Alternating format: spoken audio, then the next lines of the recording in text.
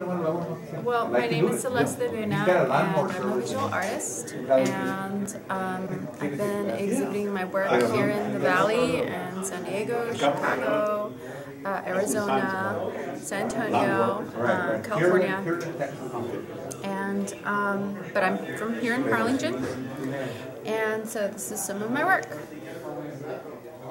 Okay. And do you, yeah, I was going to ask you if you lived here in Harlingen. Yes, I do live here in Harlingen. Yeah. Okay. So what, people can get in touch with you how? You can go to my website at www.celesteluna.com, and you can see my artwork there, my artist statement, get in contact with me, or buy some of my work online.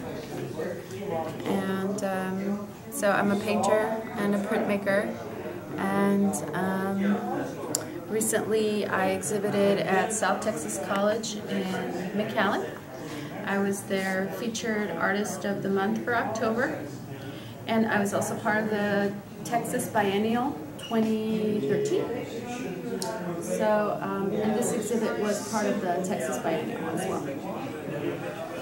Where's the Texas Biennial at? Texas Biennial is a event that is sort of, it's an organization by artists who wanted to bring attention to Texas artists, and so they have sort of like organizations that they feature, and you can go to the Texas Biennial website and you can see like the different organizations that are part of it. Okay. You step around this way? Sure. I notice a lot of your artwork is very intricate. Do you do that? What drove you to have the complexities that you show in your art? Was it something you just felt like doing, or was it because it's different from everyone else? It's very. I don't see much that's similar to it.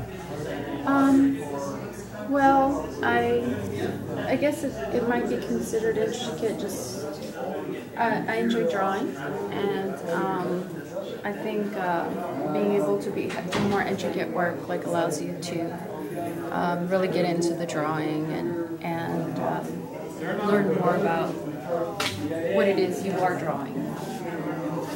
We're looking at an anchor baby here. Oh yeah. An anchor baby on a cross. Right. Says a lot right there, right? Well, I would think so. Yes. This is my favorite over here.